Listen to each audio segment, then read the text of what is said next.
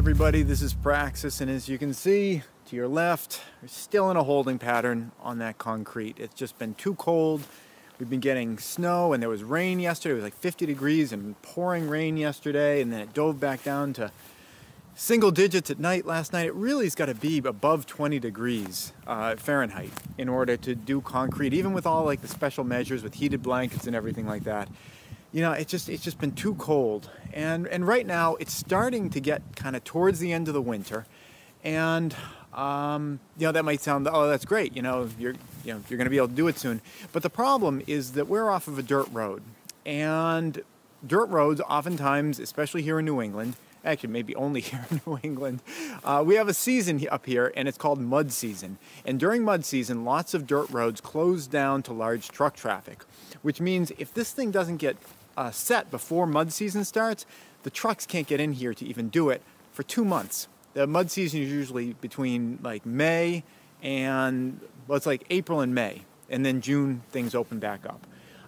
And we're getting close to that period at this point. So I'm wondering, like, what's going to be the situation? And on top of that, I have to get lumber delivered. And I want to have, the ideal situation is have this all done and then deliver the lumber and have it park right up next to it. So it's like, the lumber's right next to the work area. I can't do that if I don't have a foundation in there, because I can't bring the lumber here and then have it be in the way for pouring the foundation. Now, do I have the lumber get delivered and put it way down there where it's out of the way? That would work, and I could get the lumber in while the roads are still passable and everything. But then every single time I need a board, I gotta walk all the way down, walk all the way back. Repeat that thousands of times for every single board that's down there. And that's a lot of time spent just walking. And that would set the project back. So that's where I am.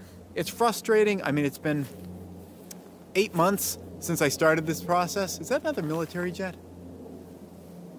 There's been so many military jets going over, like more than usual. It makes me wonder whether someone's tipped off to something. I can't see this one. I can hear it, but I can't see it.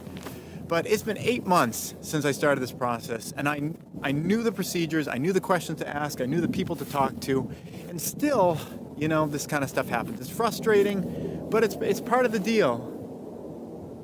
Yeah, it's a military chopper. A lot of those.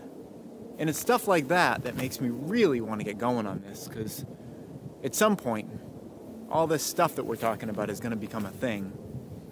And I got to get this project done. Thanks for watching.